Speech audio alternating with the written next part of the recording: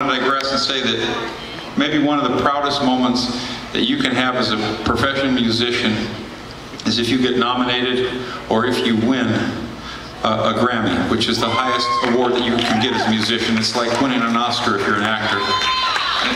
Being nominated or winning that is the highest award you can have. I imagine that's a wonderful moment. But my bass player Roly wrote a song called "Killin' the Blues," and it did just that. He's got a Grammy for it. No way. He doesn't have it with him right now. He wears it around backstage, though, where I can see it. Who sang on that album? That was Robert Plant and Alison Krauss. Yeah.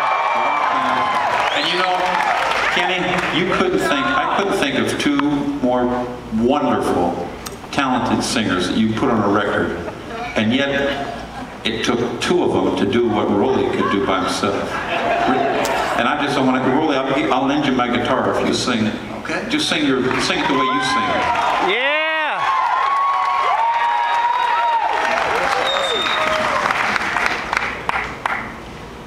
You just have to suspend your disbelief when you see it says Chris Isaak, who matches it.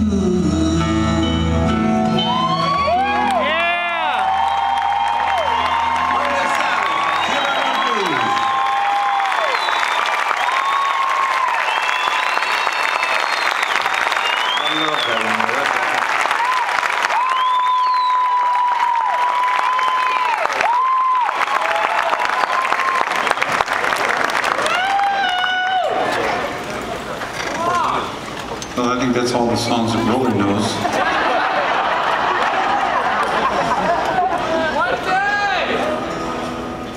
I want to do a song that, when we started off, this band's been together about 20-something years, and we're still trying to work it out, see if there's anything in there that we can get along. But when you start off, in the very beginning, a lot of years ago, we didn't have suits with flames on them and sequins. You remember we used to go, we'd go to the junk store, and at the time you could get secondhand like 50s men's suits that were blue gabardine. And we went, hey, there's a lot of blue gabardine in the junk stores. That'll be our band uniform.